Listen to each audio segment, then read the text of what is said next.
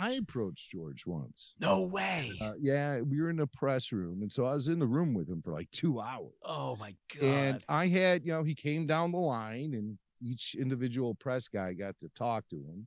And I noticed as soon as anyone started talking to him on that line, there's a guy standing behind Lucas, like pointing at his watch, speed it up. Right. Like, yeah. holy shit. When it comes to me, I'm just going to like start crying or something. I'm not, the pressure is too great, but I was able to spit out a couple questions and even joke around with him a little bit because he thought my recording device looked like a taser gun.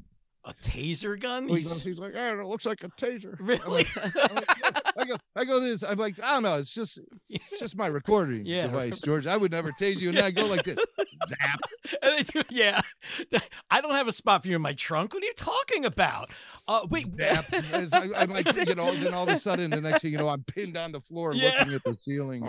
Security guards are all over me. But it didn't go that way. But so he's in this room. And so he went through the security line and he talked to the Make-A-Wish kid.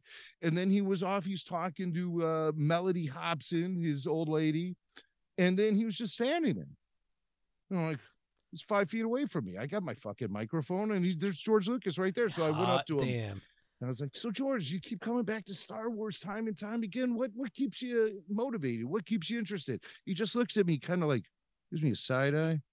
He goes, because it's fun.